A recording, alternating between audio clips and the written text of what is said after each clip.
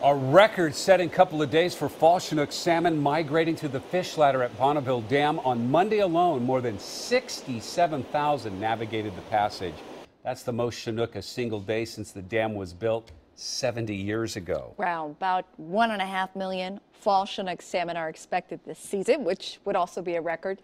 Ted Becker is here. He's in the newsroom with the facts on why these record numbers are just rolling in now. Well, and 2013 was a record year also, so we are trending upward, and it's not a random occurrence either. Some of you might have even helped if you're an electric ratepayer or federal taxpayer. Last week was the big kickoff where we started to see the fish passage numbers start to climb, and hopefully in the next 14 days or so we're going to see that record met and exceeded. Biologist Bernard Klatt tells me a lot of time, effort, and hard work is finally paying off. Sunday, a new single-day record of just over 67,000 salmon climbed the fish ladders at Bonneville Dam. Then Monday, almost 500 more than that. I think we spent a lot of time and money over the past 3 decades researching fish passage, and we finally nailed it. And I think you're seeing a response. We've had some of the best returns for many species of fish since these dams have been built.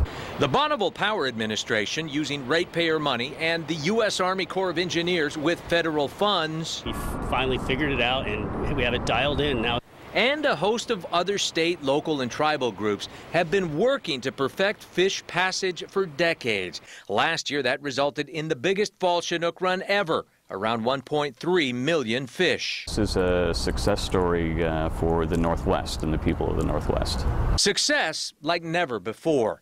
More fish-friendly turbines, improved habitat and hatchery reform, and improved surface passage all helped create this historic run, one that started decades ago when the push to become fish-friendly began. Out of 30 fish that pass through the dams, you might have one that gets hung up somewhere in the process. So we're looking at pretty fish-friendly facilities. So close to 500,000 have passed the dam since the run began, 300,000 alone since this time last week.